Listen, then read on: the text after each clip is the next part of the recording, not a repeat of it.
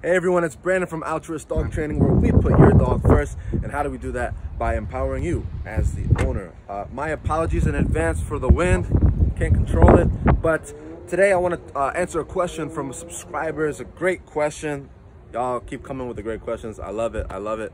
But essentially asking about stages of development in dog training. And this individual says that they have a Springer hunting dog there, pure hunting dog, that's being pretty defiant, okay, and it's giving some trouble. I'm gonna put the comment up there so y'all can read it. But yeah, so there's not a lot of talk about stages of development insofar as how it relates to dog training, and probably for good reason, right? Because it's not that important. All right, and let me explain that first before you head to the comments. All right, what I mean is that you should keep it as a, keep it in the back of your mind as, sort of a reference point, something to reference. But I don't want you to obsess on the stages of dog development, because in other words, the dog is gonna get to where you want them to be, or where they need to be. It's gonna happen with time and with patience. Okay, and by building on success and things like that. Okay, I've worked with wiener dogs, I've worked with Cane Corsos, I've worked with German Shepherds. Okay, I've worked with all sorts of breeds. Okay, and they all pretty much can do the same stuff. The only differences that you might run into are differences of size. In other words, I can teach a West Highland the same thing that I can teach my Amstaff over there. Okay, they all do the same stuff. So I'm not gonna really go through the chart. I just Googled this, all right? Y'all can read it. But I'm only gonna talk about two things in this chart, all right? And the first thing that I wanna talk about is like the teething thing, all right? I know that all puppies are gonna teeth, all right? They're gonna get those milk teeth, they're really sharp. But I don't have in my head that, oh, my dog is this age, so they're gonna just by default be teething and there's nothing I can do about it. No. Puppies, they don't bite me. They quickly learn that my hand is not something to bite, or that my ankle is not something to bite, irrespective of the age, all right? And I've had larger dogs try to do the same thing, okay? I worked with Sam. I'm gonna be posting a playlist for her, kind of dedicated to Sam, the German Shepherd, and it was quite sad, but it's a typical story. Sam spent all day in the kennel because she's a young German Shepherd puppy. Mind you, this is the first dog that the family owned. A super high drive herding dog shouldn't be your first dog, all right? That that they take a little bit more experience, and they just have so much energy, and they're massive and they're powerful. Okay, so it's not the same if a Yorkie jumps on you and nips you. People think it's cute, but if a German Shepherd does that, it's not the same. Okay, so she was nipping everyone. They had kids. She spent all day in the kennel. All right, she was in that teething stage when she came to me. I had her. She wasn't nipping in our first session. I stopped that in 10 minutes, and everyone was in disbelief. Now, I knew though that she's gonna make mistakes. In other words, this is it's not a total thing, not a total solution yet. It's not permanent yet. I know she's gonna make mistakes, but I'm gonna be on her. I'm not focusing on the stage of development that she's in. Another thing with the stages of development is it matters insofar as the capability or the intellectual capability of the dog. So I know that a real small puppy, they don't have the intellect yet and to be able to comprehend or perform certain tasks. But I don't obsess, I don't fixate on that, because I know that I'm gonna work on them little by little. Give me 1 second. Just keeping an eye on my dog over there. I know that they're gonna get to where I need them to be, and I'm here to guide them along the way. So Does that make sense? With that out the way, the next thing that I want to touch on is that fear period. I believe it's 8 to 12 weeks there, okay? But the dog may become fearful before that. They may become fearful of the vacuum at 4 weeks or at 5 weeks. So don't obsess on that. Don't fixate on that, okay? Sophie, come. To that fear period thing. They may become fearful before the allotted period, or that the time that it's supposed to be period. Okay, that they're supposed to be fearful. You have to continue to work with the dog. I've had older dogs. I had a fully grown 2-year-old around that age black lab that was afraid to walk up and down stairs. So when did that happen? Did it happen in the exact fear period? Actually, no. So don't fixate on that. Just know that, wait for the wind to pass.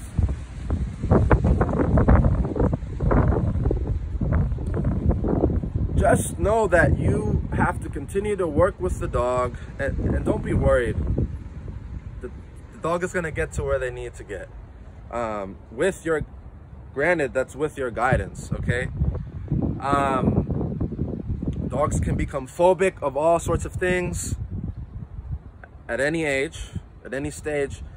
Where the stages of development really comes into play is if you don't do training, okay? Because if you're not training, then, like, okay, if you've watched my previous videos, you know that I say, how do dogs function? In other words, how do they act?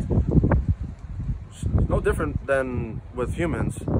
They are gonna function via instinct or by training, trained command.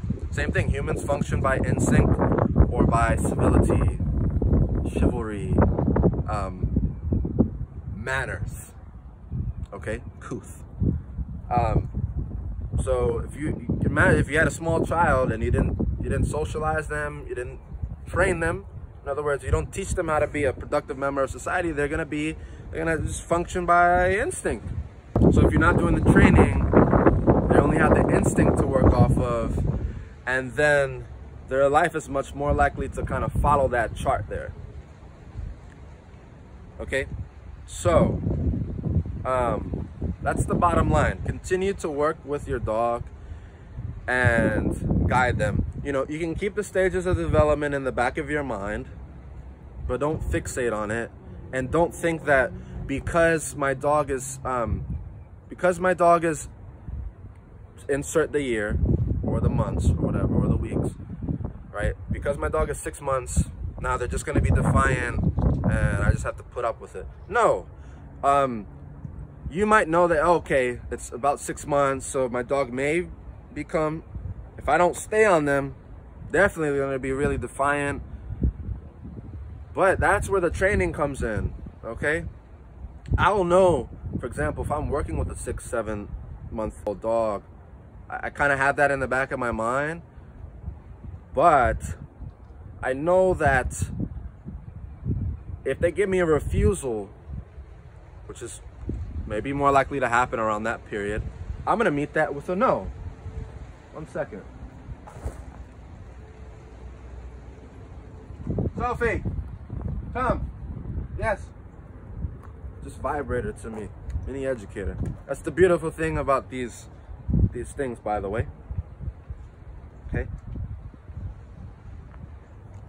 I saw a dog.